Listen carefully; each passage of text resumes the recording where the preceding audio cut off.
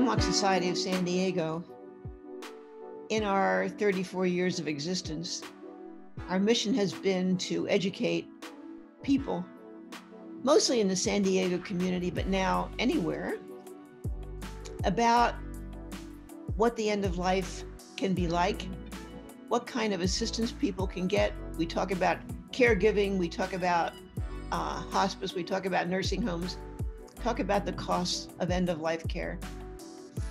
So people need to know these things. Their families need to know.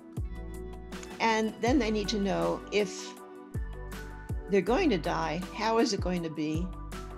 How can it be better?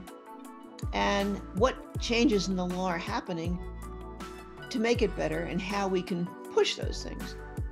We're very lucky in California to finally have the End-of-Life Option Act, but it's only eligible, people only are eligible who have 6 months or less to live, who can ingest medication, who are mentally competent, and who can find a doctor to help.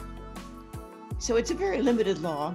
We would like to see the law expand to include people whose conditions are not terminal, as in Canada. It's not a requirement in Canada. We'd like to see people choose lethal injection as well as swallowing medication, because people shouldn't go out with a bad taste in their mouth and this stuff tastes terrible.